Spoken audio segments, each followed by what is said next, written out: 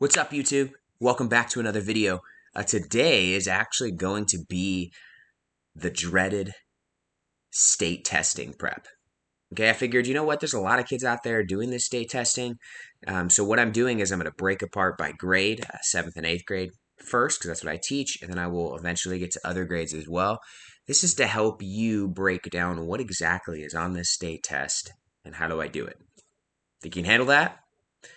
You ready for this cruel and unusual punishment?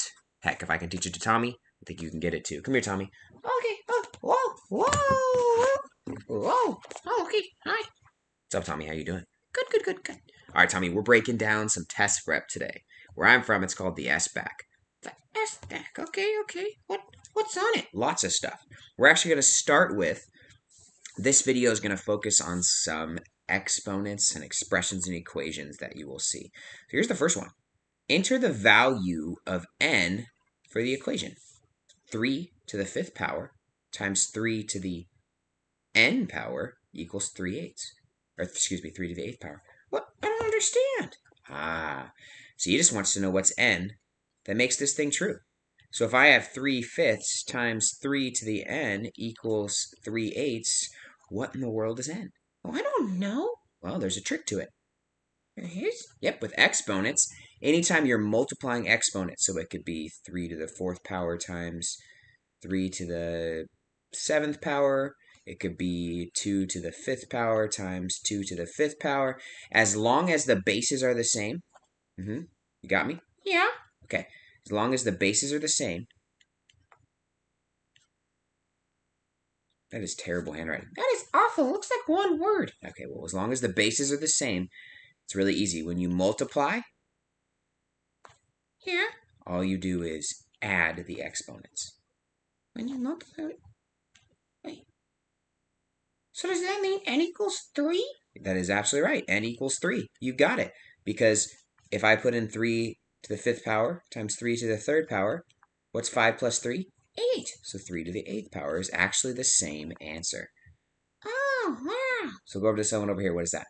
Well, 3 to the 4th. That's 3 to the 11th. It is 3 to the 11th. Good job. And this one? 2 to the 10th. Good. Pretty straightforward, huh? Yeah, anytime you multiply, all you do is add. I like that. Oh, you like that. Okay. Pretty straightforward. Do you think you guys can handle a question if you saw it like that? I think you can too. Again, with exponents, all it is if the bases are the same, if you multiply, you add the exponents. What if the base isn't the same? If the base isn't the same, then that's a long, difficult process that you don't want to worry about. Oh, okay. Let's look at another one. Let's look at something like this. Adam, you read it. Okay, I'll read. Adam is rewriting the expression 8/5 over 8 to the 2nd, or 8 squared, in an equivalent form. His steps are shown. He first does 8/5 over 8 squared. He breaks it down. He says 8 to the 5 minus 2 over 8 to the 1. Step 3, 8 to the 3 over 8. And then step 4, 8 squared. What in the world? I'm so lost. Oh my goodness, are you guys lost too? A lot of kids get really lost in problems like this. Here's my best advice to you, okay? If it breaks down and does steps like this, okay? Like 8 to the 5th over 8 to the 2, and it just breaks down all the steps. Stop. Don't look at this person's steps. Do it yourself. Figure out what you would do and figure out where the steps went wrong. Okay? This is just division of exponents, right? In multiplication, we added. In division, if the bases are the same, what do you think we do? Oh, we subtract. We do subtract. Good call. So this is pretty straightforward. Watch this. 8 over 5, or 8 to the 5th over 8 over 2 would be what? Oh, you just have to subtract them, so 8 to the 3rd. Exactly, 8 to the 3rd. Huh. Okay. Well, let's look to see what he did. So he has it written down right, but then he tries to do subtraction, but then he has it like 8 over 1. What's the 8 over 1? I don't know. What is the 8 over 1? That's weird. Why would he do that? I don't know. If you think that's weird, then that probably means it's what? Oh, it's wrong. So let's look at the answers. Adam made an error in step 2. The exponent numerator should be 5 plus 2, not 5 minus 2. Is that true? Well, no, it's still minus. Good. Adam made an error in step 2. The denominator should be 1, not 8 over 1. 1. But yeah, 1 wouldn't change. Yeah, B. Good. job. Does that make sense? Yeah, so it's just when you see one like that, just make sure that you do it first. Exactly. Make sure you do it first. So let's just practice another random one. What if I had this? What would it be? 8 to the 7, 8 over 2, 7 take away 2 is 5, so 8 to the 5. Exactly. 8 to the power. Oh man, this is way easy. Way easy. Do you guys think this is easy so far? Yep, stick with me though. This next one's going to be tricky. So that was division and multiplication. Here is the next one.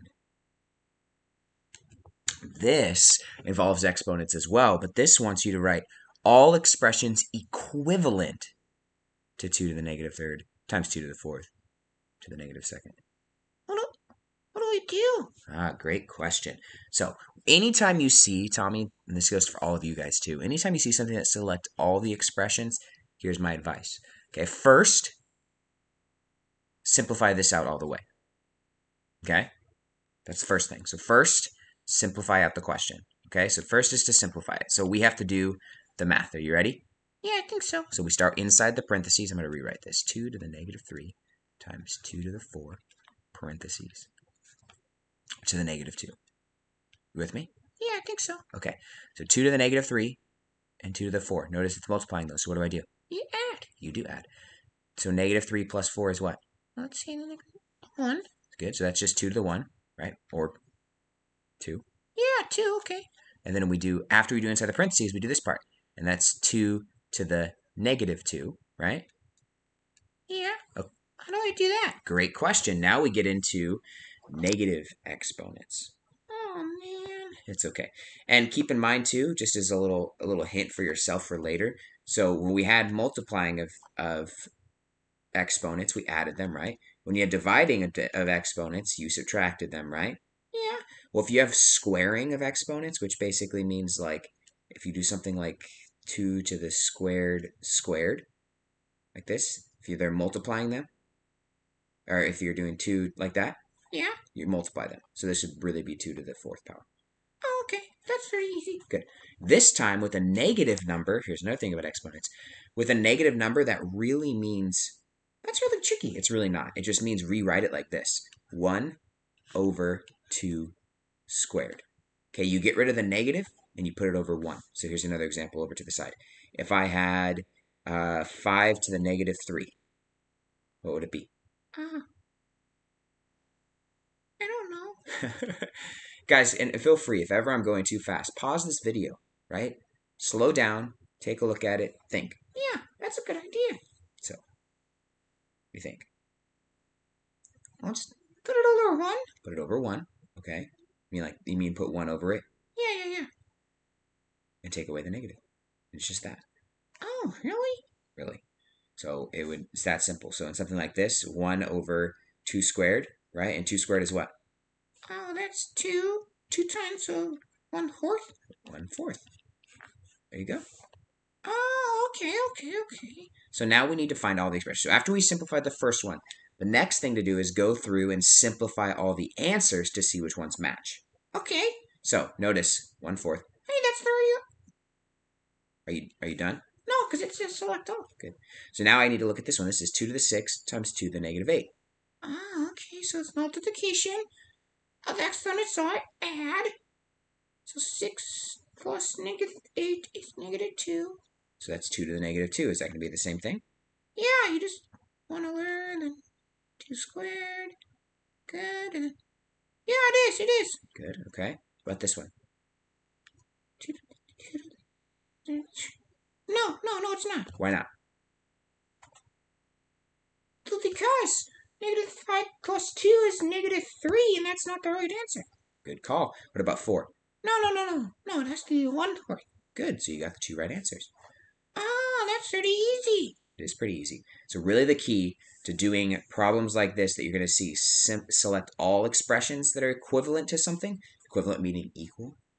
Simplify this one first, and then go through and simplify all the rest to figure out which ones are the right answer. If you do these, guys, you do the tricks with, this is for all through exponents, right? But you're going to see these on the test. If you remember, you multiply them, you add. If you divide them, you subtract. If you have them to an exponent like this, you multiply. And if it's negative, you put 1 on top and change it. If you can remember that, you're going to do awesome on this test. You're going to rock this test. Yeah. Always a pleasure, guys. Don't forget, hit that subscribe button. Appreciate you guys showing up. Don't forget, free tutoring Mondays, 2:30 to 3:30. Yeah, free tutoring. Be there.